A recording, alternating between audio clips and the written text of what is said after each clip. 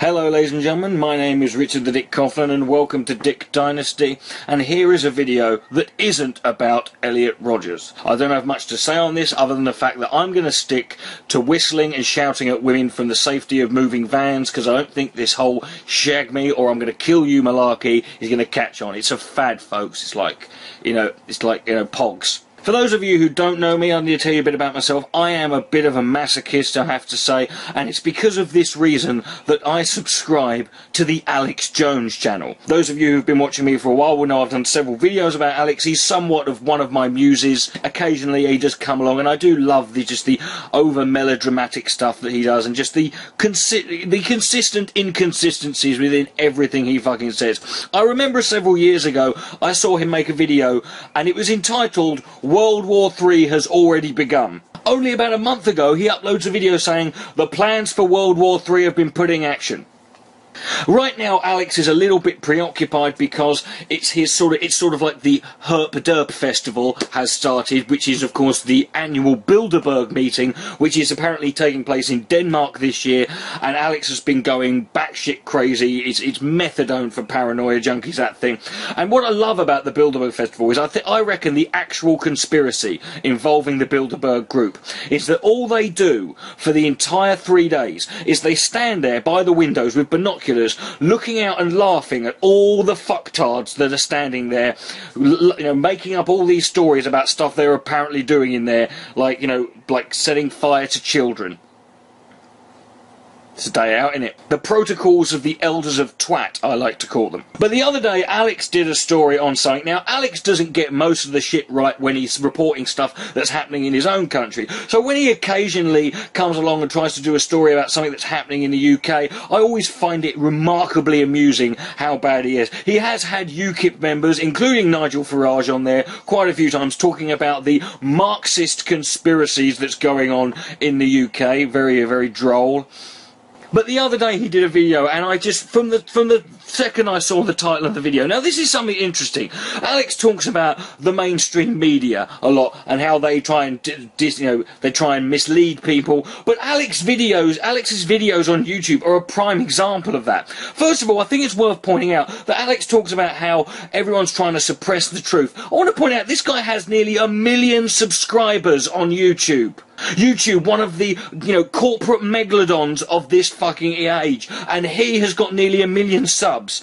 Couldn't they just delete his channel? I like to occasionally send him a tweet and point out that it's nice of him to expose the corporate overlords, or the fact that Twitter have allowed him to carry on having an account. But of course, we can't expect people to think these things fucking through, can we? But this video was interesting because the title of it was incredibly misleading, not only from the story that it projected, but the fact that the video itself doesn't even talk about what the story is. Alex's video was entitled The Word Girl banned in the UK for being sexist. That's a pretty sort of definitive statement, right? It's not has the word girl, but it's not doing the Fox News thing where it goes has the word girl been banned. No, it's the word girl has been banned in the UK.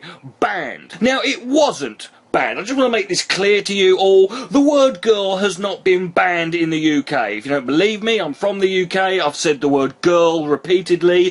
Please, you have my permission to send this to the police and ask them to arrest me. The actual fucking video itself, he doesn't even talk about the word girl being banned. He claims that the BBC has banned the word girl. Now, there's a big difference here between the word girl being banned in the UK and the BBC banning it. The BBC is not the UK as a whole, and the BBC has no power or authority to ban any word whatsoever for anyone saying it. They only have the power to control what they put out. But when you look into the story, that's not even true. The BBC has not banned the word girl. Now, it should be noted the source for Alex's story here is the Daily Mail. It's interesting how Alex does not seem to like mainstream media, and how the mainstream media are all trying to mislead and control everyone, and yet he's quite happy to believe any old shit that's pumped out by a mainstream media source in this country or anywhere else, as long as it agrees with him. Right? Alex Jones is about as anti-establishment as the fucking Queen of England, okay? But then you look into the story and you see, even that's not true. The BBC has not banned the word girl. What happened was, there was a showing of what is the Commonwealth Games, which is an athletics thing, it's like a mini Olympics, it's the Commonwealth Games, and they had a BBC presenter, his name was Mark Beaumont, and they had him fighting a woman, she was a judo champion, her name was, I believe, Cynthia Raming, right? And she's a 19-year-old judo champion, and they had him fight her, and she took him down, obviously, and he said, during the live feed, this was what he said, he says, "I'm not sure I can live that down, being beaten by a 19-year-old girl." That was what was broadcast. Now, the BBC, who I will admit, have a bit of a fucking bad habit of constantly sort of being oversensitive, but they have to be oversensitive. They have to do this because they're publicly funded, right? Only a few complaints and they need to fucking sort of rethink everything because they're constantly being undermined by fucking establishment media sources like the Daily Mail and the Telegraph, which was the only other story that brought this up. They're constantly being undermined because they're publicly funded, and of course people like this don't like publicly funded things. They don't like things that are publicly funded. So the BBC, in an act of, yes, you can say it, of oversensitivity, thought that maybe that sentence could cause offence because he called her, he said, "I can't live that down, I was beaten by a girl." It's reminiscent of a clip from the Day Today where Alan Partridge is beaten up by a girl in a judo championship. But the fact is this, they edited it out on the repeat. So they cut out that one sentence on the repeat. Now, according to the Daily Mail and all the others, it's like the BBC being mauled for all, and they're not being mauled. No one talked about this. No one gave a shit because no one noticed. Mark Beaumont's exact words on Twitter were that he didn't think, he said maybe the editor thought it was sexist. It wasn't intended to be. I'm not worried about it. So that's his thought. The woman Cynthia Raming, her words were, "I wasn't offended. I didn't find it sexist." So there you go. They didn't care. He didn't care. No one else fucking cares. And to prove this to your point, right? And this is something I said. I posted a comment on this video saying this story is bollocks, by the way. I'm from the UK. It's completely blown out of proportion. And one of his fucktards says, "BBC banned girl. Google it." Okay, so I googled it, and not only did I just find the two sources to it, one was the Huffington Post, which doesn't count as a source, right, because it only ever gets its sources always other real media outlets. However, I am linking the Huffington Post because it contains links to the two sources, which was the Telegraph and the Daily Mail. But this is the other interesting thing I found. Now I want you to look at the dates on these screenshots I'm going to show you. I got these yesterday. These are from the BBC News articles. You ready? Go! Right, news from Glasgow and Scotland on the BBC website. Family tributes to train deaf teenager. The family of a 13-year-old girl killed by a train. Right, here's one from the BBC News in Devon. Girl, 12 years old, dies in Exeter Youth Club. Right, that's from the 24th. Right, this is from the 25th. Girl, 16, held over stabbing of older woman. Right, here's one from BBC News. Japan girl group AKB48 attacked by male fan. Right? The BBC have not banned the word girl, but Alex Jones extrapolates this out to the point where he says you can't even say the word girl, and there'll be people. He claims there are spies sat in restaurants in London and Sheffield, just these two places apparently, waiting to hear you say the word Muslim or homosexual or girl, and they'll arrest you. Right, it's bollocks, right? But what's even more bollocks is the way Alex Jones extrapolates this out. And it's so incredibly stupid and convoluted that I can't be bothered to respond to it. So I'll leave you with this. This is the rest of the video being responded to by everyone else on the internet that I could find that could respond to it. Richard the Dick Coughlin. Good night, may God be less. Enjoy. It's not just pediatric cancers up 10,000%.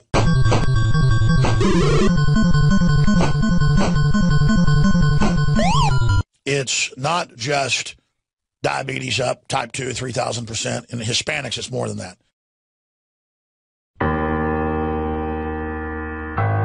Indians, as they were known, back when folks thought this was India. What? Just like Europeans can handle smallpox, because smallpox has been in the old world for at least 10,000 years. They can dig up the bodies and see it.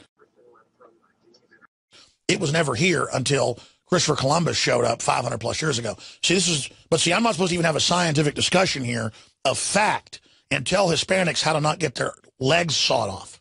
What are you talking about? Every day. In fact, I want to do a report on this and blow their faces, and I see the Hispanics with their legs chopped off, young and old. It's a genocide. Whoa! Europeans come from the Ice Age, ladies and gentlemen.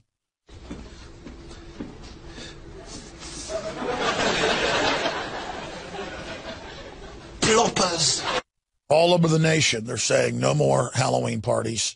No! God, please, no! No! No! No! You can't have taco parties or siestas or fiestas. Go fuck yourselves! Fuckers! Guys, type in BBC presenter arrested for using the word homosexual. Okay, Alex, I just did that. Here we can see BBC presenter arrested for using the word homosexual. Absolutely fucking nothing. There's a guy who got arrested on sexual offence charges. There's a guy there was a gay activist guy who died. There's another one who was done for a mercy killing. There's stuff about UKIP, Kel Surprise.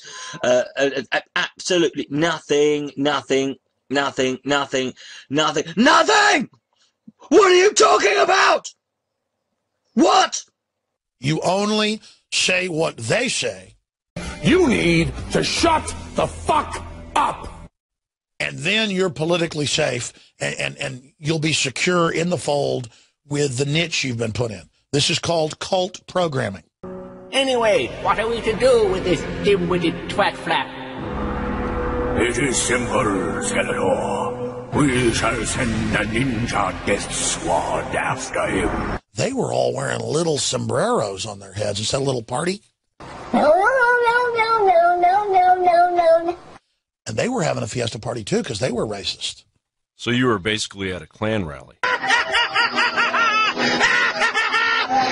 What's racist is, or sexist is, if somebody on a bunch of drugs and psychiatric care who's mentally ill goes out and shoots people. Fuck! What does that mean? No, what?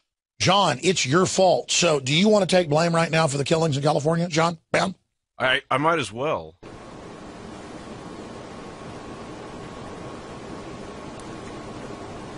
Well, I want you to apologize right now because you're a male and you're white, doubly.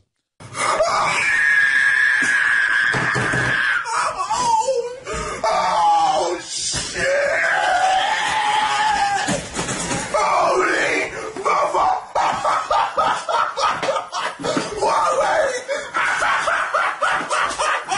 oh my God! Oh shit!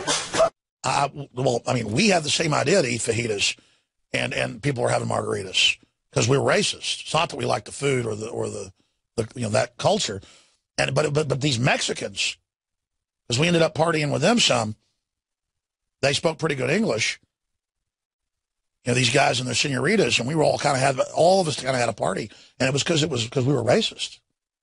Government-run colleges say you will not be a geisha girl, you will not be a cowboy, no stereotypes, you will not be an Indian, you will be nothing. See, and now in Europe passing laws where you're arrested if you use the word girl or homosexual.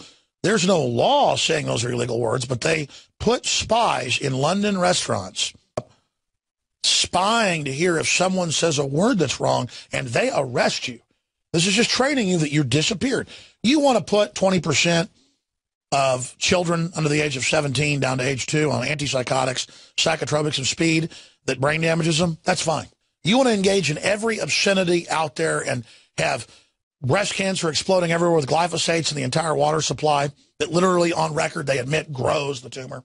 Not why are our women all dying? No, just see, because, well, we'll have a race.